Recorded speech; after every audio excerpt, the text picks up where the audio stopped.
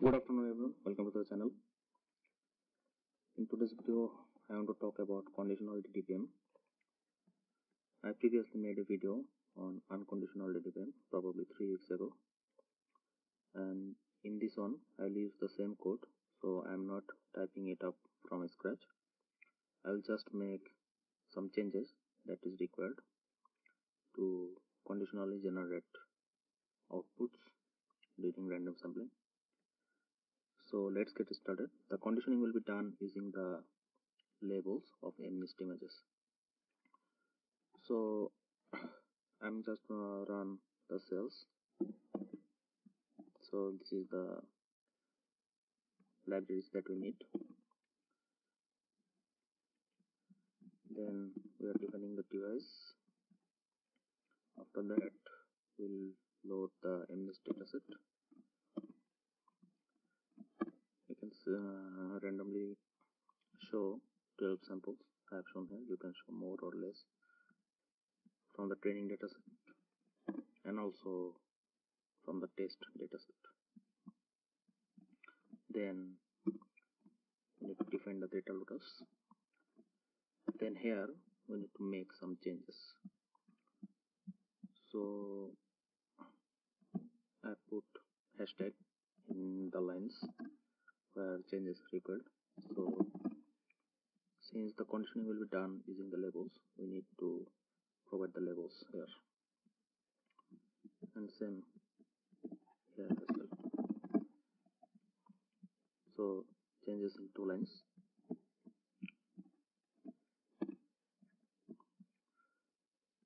Okay, then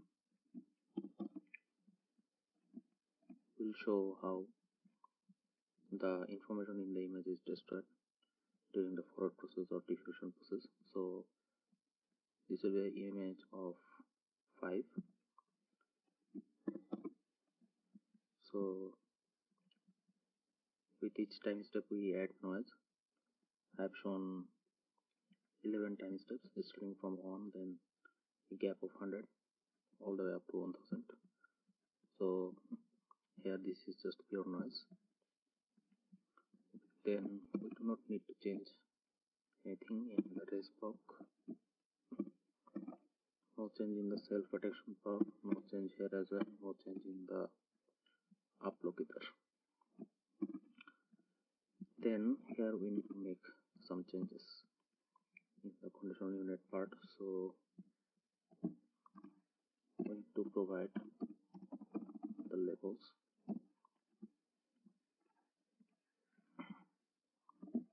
So keyboards need to change. Okay.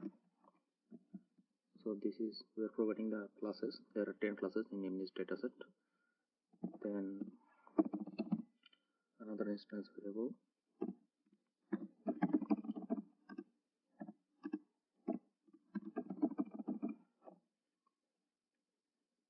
Okay, so then another change here. We need to create an embedding table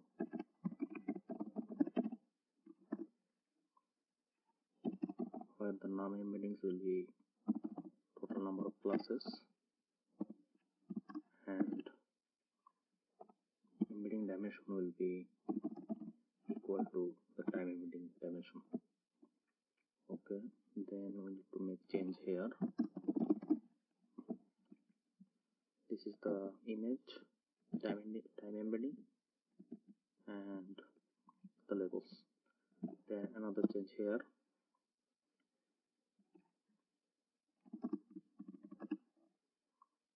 So we need to add the labels after providing them through the embedding table with the time embeddings here to conditionally train the DDPM model. So here self dot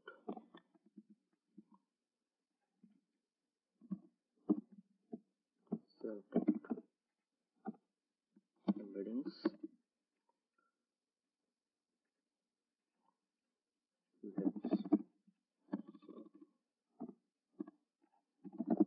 labels.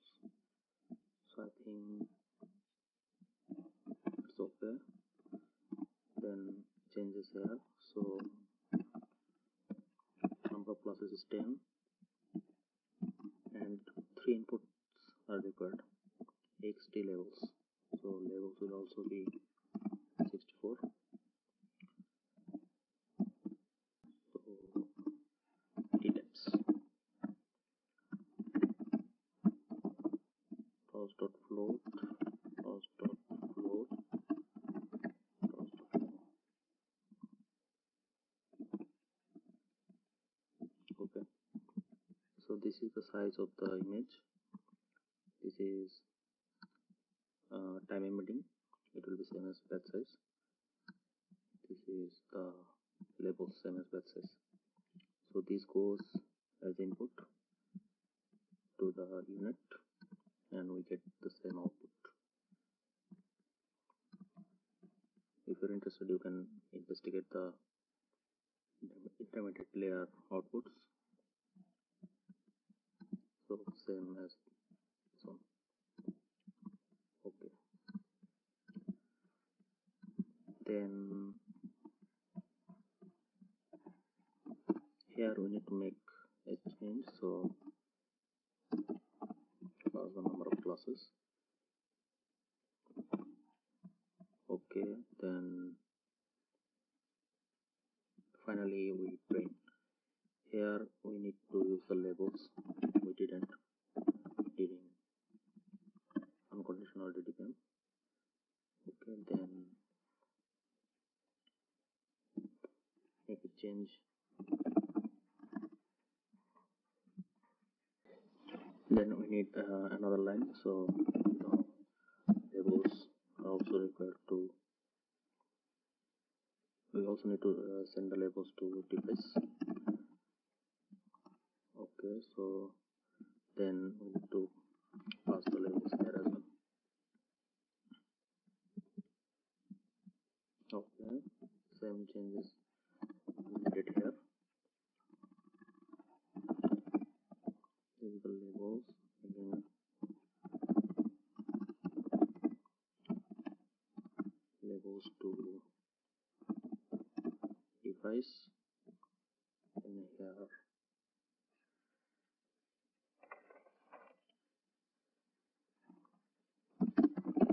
labels. So let's see if we did everything correctly. Oh yes, so now the model starts training. So I think it will take probably 35 minutes or close to 35 minutes. So I will join after the training is finished.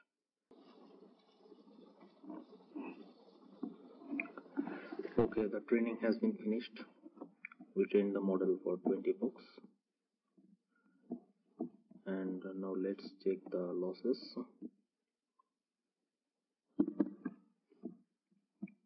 So you can see the training and test loss after 20 books gradually decreasing. Now we will see the reverse process output. So it will be conditioned on label. Pause.randint low 0 high 10 for 10 classes. Size will be 1.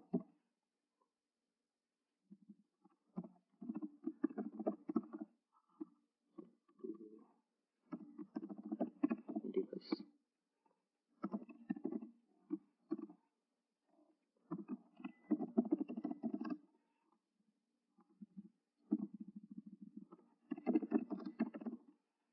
Generating the image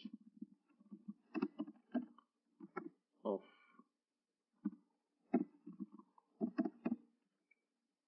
y. So we will generate an image of digit 9. So another change is needed here. So this will labels y. Okay, so now sampling is being carried out. Okay, so this is the reverse process output conditional label. So this is pure noise, then gradually noise is getting removed. And here we can see it looks like 9, I guess, which we were supposed to get as from here. Okay, now random sampling, copy these lines.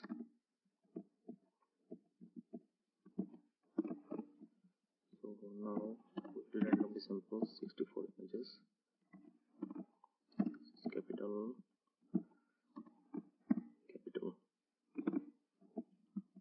So we'll sample the images for these digits, and here the labels will be Y.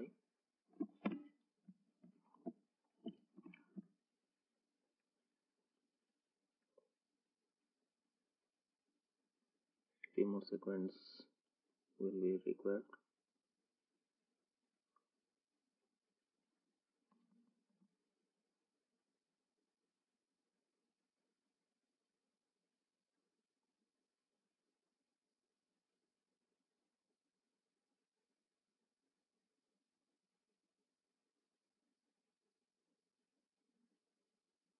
Okay, the random sampling has been completed. Now let's see the output. Okay.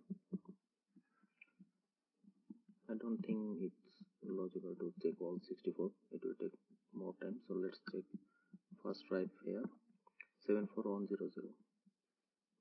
Yes, 74100. And also check the last 5. You can check the others by yourself. So 55362. So this is 2, but it doesn't look that great. 635, and this is also 5, but it's confusing. It looks like 6 or something. Maybe it's 5, but it looks like 6. Okay, so this is how we can train a conditional DDPM, and the conditioning signal here is the image labels of MNIST dataset.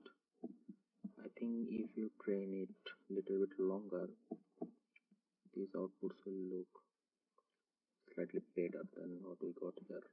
But these are also okay for understanding from a human perspective. But I suggest if you need to use this model, better train it for 40 epochs or 50 epochs, then see what happens. Okay, so that's the end of this video. It is a short one.